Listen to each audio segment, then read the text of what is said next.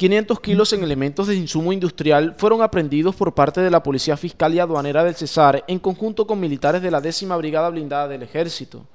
El operativo se efectuó en la entrada al norte de Valledupar después de que los uniformados detuvieran 2 vehículos, uno de ellos de alta gama, los cuales supuestamente transportaban en varios costales y sin documentos algunos que acrediten su legal procedencia, 500 kilos de cobre con un valor comercial que supera los 6 millones de pesos.